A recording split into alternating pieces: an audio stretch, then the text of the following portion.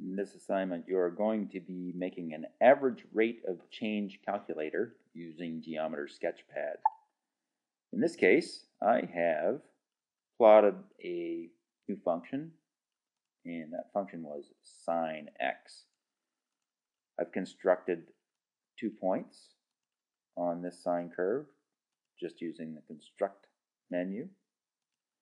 And then I have gone on to do things like measure the abscissa and the ordinate of the points, as you can see up here. Actually, I've only measured the abscissa. Next, I calculated the value of the function at each of those x coordinates. And I can just do that using the calculate menu.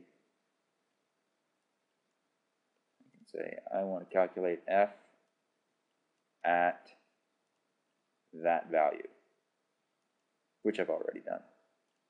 And then I end up with the value of the function at that value. What you need to do is you need to calculate the average rate of change between points A and B on Geometer Sketchpad.